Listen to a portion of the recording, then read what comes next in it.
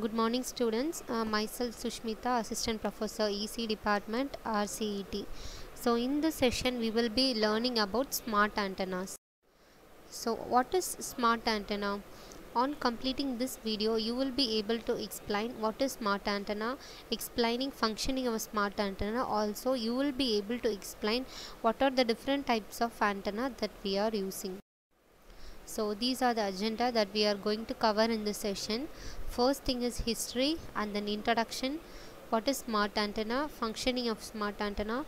Types of smart antenna. Digital beamforming, DOA estimation, advantage, application and conclusion, and also references. So first let me give you a little bit about the history of smart antenna. So smart antenna was initially developed for military communication as well as for intelligence gathering. New opportunities were created for the smart antenna in the year 1990 by satellite broadcasting industry. So this particular antenna is nothing but it is an electrical device which converts the electrical power into the electromagnetic waves. Smart antenna will be having a antenna array that will be changing the array pattern in response to the signal environment to improve the performance of a communication channel. So when an antenna is not smart, it is the digital signal processing, so along with the antennas which makes the systems that works in a smarter way. So now let's see an example. A smart antenna system combines an antenna array with the digital signal processing that has the capability to transmit and receive in an adaptive manner. So you can see there is a pattern which when it is spoken by the desired speaker, and there will be some other noise which is also spoken by an unwanted speaker. So both of the noise will be, or both of the signals will be received by the receiver end. So what is the difference between regular antenna and smart antenna? Regular antenna is nothing but it will be omnidirectional. What is omnidirection? Omnidirectional is nothing but an antenna which generates beam in all possible direction is called as omnidirectional. So this particular directional pattern is orthogonal in plane and they are non-directional pattern in given plane. So coming to smart antenna it will be utilizing the adaptive DSP based technique as well as the digital technology. So next one is co-channel interface. So co-channel interface is one of the common term which is happening in the transmission medium. So co-channel interference is nothing but it is a crosstalk that we can say when two different radio transmitter uses the same particular frequency, then there occurs a crosstalk that is called as co-channel interference. So co-channel interference arises in cellular mobile networks owing to this phenomenon of frequency reuse. So this is called as co-channel interference. So next one is functioning of smart antenna. Functioning of smart antenna is still far away from well being defined, and there are many subjects that we can go for learning through this. So coming to the technical aspects, it will be depending upon the number of elements that is being fed with the signals which are adaptively processed by space or time filtering. So next one is let's see about the functioning of smart antenna. So first and foremost point that is being functioning of smart antenna is that it will be having increased number of subscriber, that is it will be having higher system capacity. So that is the most important point. Second thing is higher data transmission, so it will be having improved data transmission rate, that is the second point. Third thing is it will be having better spectral efficiency, and fourth one is extended range, that is we can go for using it in a wide range of frequency so that more number of users can also be occupied within that range. Next thing is processing of multipath propagated signal, and finally flexibility. So whenever we need, we can go for changing the channel transfer. So these are few additional points that provides or adds value to the smart antenna.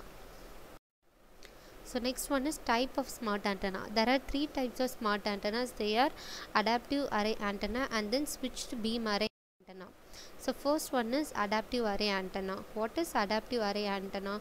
So this adaptive array antenna plays a major role in the core system where it is being used in future generation mobile networks. So you can see in the diagram, the adaptive array antenna, it will be allowing the antenna to steer the beam to any direction in which we need, and it also simultaneously null the interfering signals, so that unwanted signals will be made to be zero, that is nulling of interfering signal, whereas the beam can be made in any desired direction. So next thing is this antenna can track or locate signals. So this is the architecture of adaptive antenna.